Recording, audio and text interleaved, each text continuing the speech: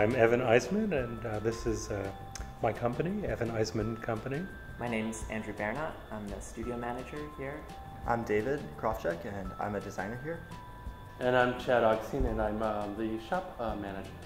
It started out in the late 90s, and the focus of the company then was on etching glass in particular, doing carved text in glass. We have started to focus more and more on the effects of blasting, and less on the specific application of glass plaques.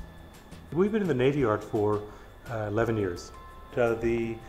Most of our work is in texturing and finishing wood for furniture and interiors and various architectural applications.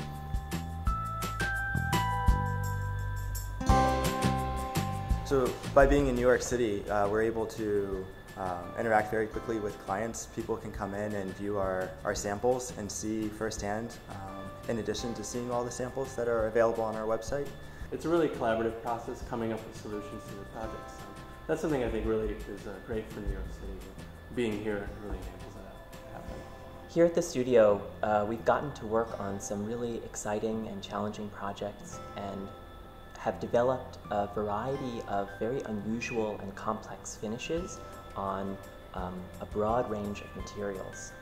Blasting is a terrific way of bringing out the inherent qualities in materials. People may be surprised and delighted to learn of the ways that sandblasting can make things very beautiful, very soft and ephemeral, in some cases incredibly. It's a very gentle process.